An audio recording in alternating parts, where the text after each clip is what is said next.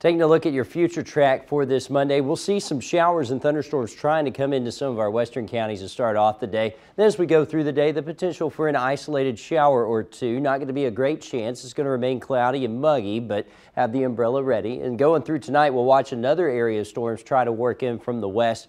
I think these will kind of weaken before they get into our area and may completely fall apart. And then as we go into your Tuesday, we'll keep those slight chances of rain around, about a 20% chance as well. As far as temperatures are concerned, they're going to remain warm and muggy again, getting in the mid-70s this afternoon. They'll fall down into the upper 60s by morning, and then as we get into the afternoon, once again climbing into the mid to upper 70s as we continue with this warm and muggy conditions that we have on. 69 for Monday, 77 for Tuesday, 20% chances of rain both day. We get into the upper 70s as the middle of the week. That's when our best chances of rain will come in Wednesday and Thursday. And then after that, we will see a cold front come through, kind of cool us down to the 60s and even the 50s by Sunday. And we'll see kind of a dry period on Saturday, but then bringing the rain chances back as we start off the new week. And that's a look at your updated 10-day forecast. Thanks for staying tuned to First Alert 25. I'm meteorologist Josh Johns.